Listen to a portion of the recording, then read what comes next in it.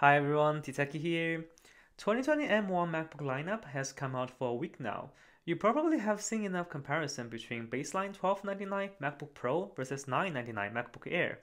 For $300 difference, we know that the MacBook Pro all have fully fledged M1 with 8-core GPU, but M1 on the baseline MacBook Air only have a 7-core GPU. Therefore, to make a direct comparison between them is quite unfair in this scenario. In addition, when people choose MacBook, spec and performance is not all they are looking for. Appearance and form factor is also an important consideration point. I personally would actually prefer MacBook Air's shape and lightweight than the one on the Pro. Also, Touch Bar has always been a debatable function in the tech community. So, here is a question today. Which Mac should you choose if you are paying the same amount of money? So, to find out the answer, here I choose the candidates between baseline MacBook Pro for $1299 and the upper tier MacBook Air for $1249. In this case, both machines have fully fledged M1 chip, both of them with 8-core CPU and 8-core GPU. Alright, let's dig in. The first category we are going to compare is the difference in appearance. On the top view, you could hardly tell the difference here. They both have the same Apple logo and the 13-inch chassis. On the side view, MacBook Air has thickness ranging from 0.41 cm to 1.61 cm, while the MacBook Pro have a unified body thickness at 1.56 cm. Personally, I would prefer a sloped body like MacBook Air, because that downward slope just feels more natural for me to lay my hands on it and type. But it's a personal thing. Many people actually love the balanced body shape on the MacBook Pro. Next, let's take a look at the ports. On the left side, all the M1 Mac lineup, including the Mac Mini, only have 2 Thunderbolt ports.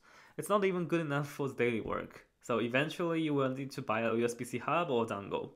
On the right side, the 3.5mm headphone jack is still there for anyone who needs a firm wired headphone connection. After the shape, let's take a look at the weight comparison.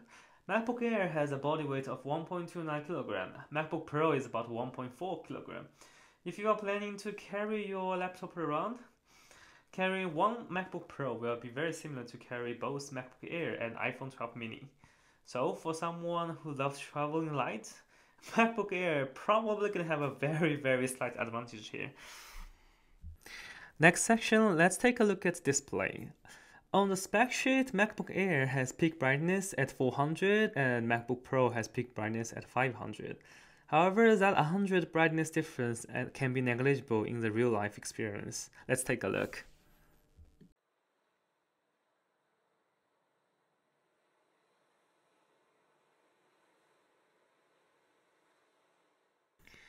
On this particular clip, I set the brightness to maximum on both machines. There's a slight difference in color saturation in my opinion, but in terms of brightness, there really isn't much visible difference here. So in the daily usage, I think you should be fine with both machines. After the display, let's take a look at the audio quality of both MacBooks.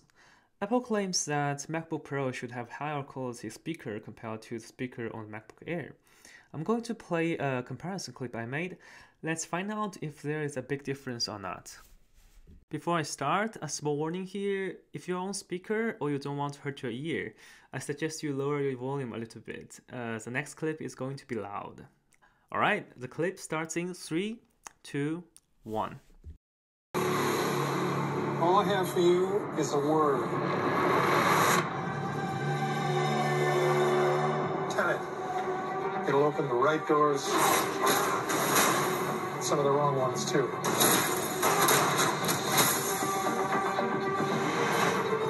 Use it carefully.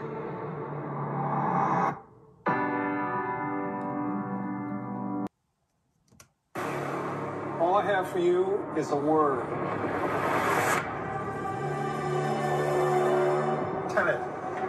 It'll open the right doors. Some of the wrong ones, too.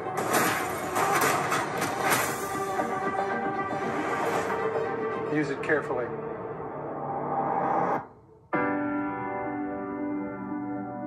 There we go. I believe you can hear the difference here. In my opinion, MacBook Air sound is louder. but the audio quality of the Pro is deeper and richer in comparison. Which one do you prefer? Let me know in the comment section. Next, let's take a look at the microphone quality for both of them. On the official website, Apple does claim Pro has studio quality mic with noise detection, while Air will still have the regular microphone. Let's find out the difference. We're on the Air first, and this is a quick test for the microphone quality. Apple does claim Pro has a studio quality microphone, compared to Air does have a regular one, so let's hear the difference. Here we are on the MacBook Pro, and this is a microphone quality test, and I hope you guys can find out the difference. After that, let's go to the keyboard and trackpad section. Both of them use the same technology on the trackpad, but the trackpad on the Pro is noticeably larger. I would prefer a larger trackpad, because bigger touchpad is much comfortable to use and pen on. The other difference on the keyboard is the touch bar. On the Pro, you will find the touch bar and Touch ID in all models now. However, on Air, you can only find traditional function key and Touch ID. Touch ID is extremely useful in all kinds of scenarios, while the usefulness of touch bar is very debatable. I used my 2019 MacBook Pro 13-inch for about 1.5 years now. Except the first couple of days when I first got my hands on the machine, most of the time I barely use the touch bar. So for me, it's more like a gimmick function to look cool. Hence, the traditional function is much more comfortable to use for me. But I have to say, it's not as cool as the touch bar. Okay, enough of the outside, let's see how do they perform in the inside. Before I show you the number in the benchmark and the games, remember this time there is no difference in the M1 chip between MacBook Air and MacBook Pro. Both of them have fully fledged 8-core CPU, 8-core GPU. The only difference will be the fan. MacBook Air don't have fan, which may lead to throttle. In Geekbench 5, both of them had phenomenal results. MacBook Pro single core at 1728 and multi-core at 7582. MacBook Air has close to identical results with a single core at 1723 and a multi-core at 7536. They have close to identical results. If you compare them with last year's model, this year's M1 chip MacBooks are just blowing away Intel-based MacBooks. More than 2 times of performance jump. This is just amazing.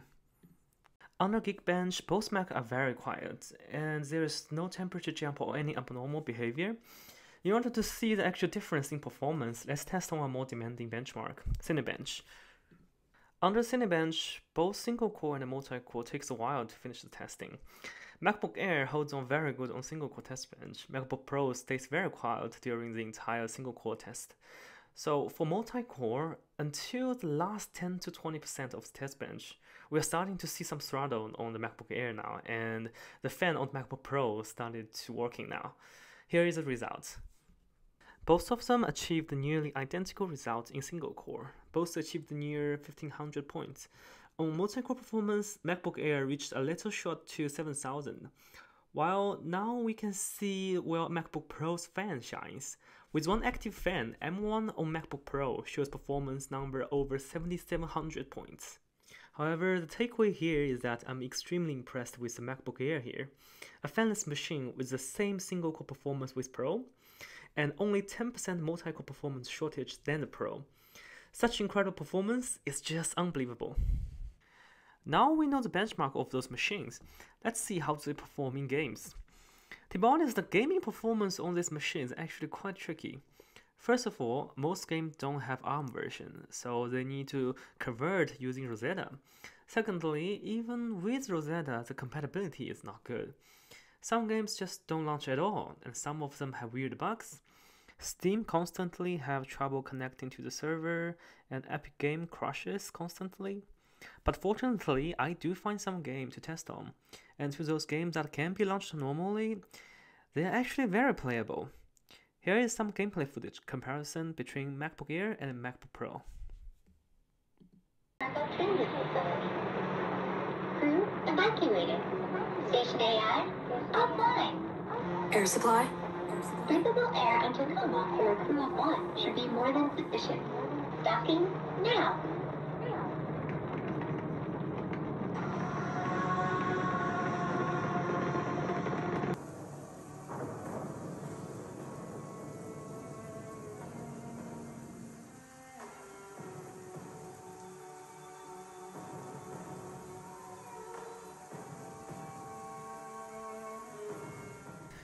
Thanks to the same GPU core number, these two laptops basically have the same gaming capability.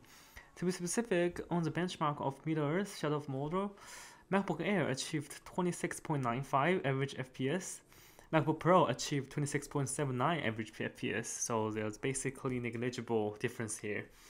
Comes to games like Don't Starve, M1 handles them easily, but when it comes to 3D games, let's hope Apple gives us M1 with discrete GPU.